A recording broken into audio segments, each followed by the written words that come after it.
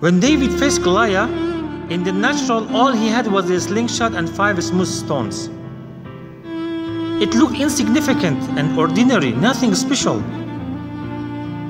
But God breathed on it, and he defeated Goliath and became the king of Israel. The Quran says, those who were certain they will encounter God said, how many a small party has overcome a large party by God's will? And God is with the patient. They rooted them with God's will, and David killed Goliath, or Jalut. And God gave him the kingdom and wisdom and taught him whatever he liked. قال الذين يظنون أنهم ملاقو الله كم من فئة قليلة غلبت فئة كثيرة بإذن الله والله مع الصابرين.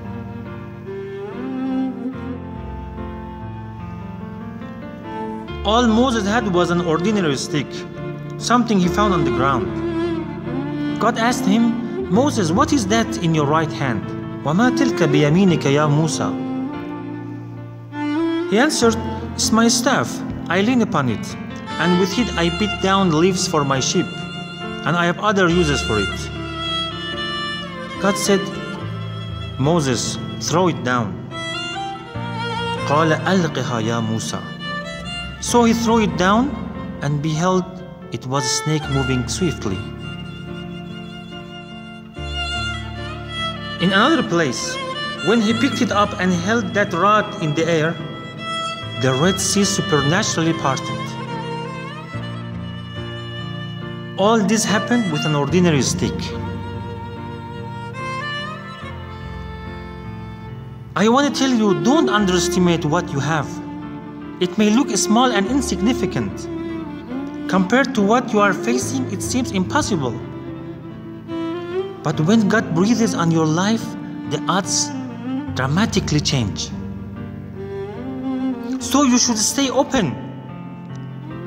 You should stay close to Him. Keep expecting and watch Him do something extraordinary in your life. The Quran says, don't weaken or grieve. You shall have the upper hand, should you be faithful. وَلَا تَهِنُوا وَلَا تَحْزَنُوا وَأَنْتُمُ الْأَعْلَوْنَ إِن كُنتُم مُؤْمِنِينَ. You have the upper hand if you are faithful.